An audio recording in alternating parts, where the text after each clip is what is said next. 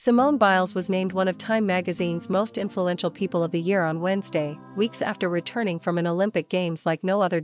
As one of the most accomplished gymnasts of all time, Biles had entered the Tokyo Games as a strong favorite to take home gold. However, she ended up withdrawing from the majority of her events in order to look after her mental health. After withdrawing from a slew of other individual events, Biles eventually made her return to competition, taking home the bronze medal with her balance beam routine. This Olympic experience was definitely more challenging, Biles told Time after being included in its list of 100 most influential people.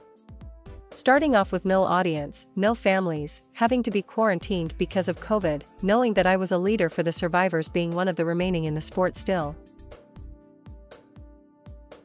Biles went on to discuss how being an overthinker had affected her in Tokyo, telling Time that it could be helpful but hurtful at the same time. Reflecting on her decision to withdraw from multiple events, Biles said it was very weird to be in the stands for a competition, but that her job in that moment was to support her team.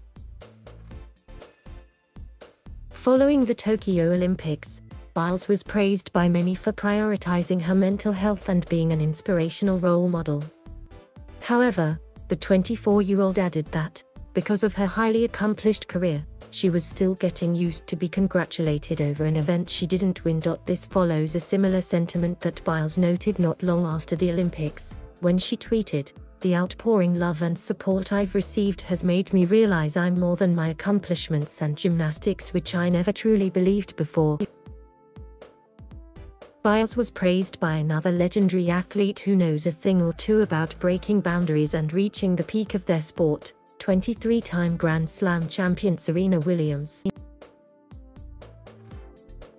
Thank you for watching. Please subscribe.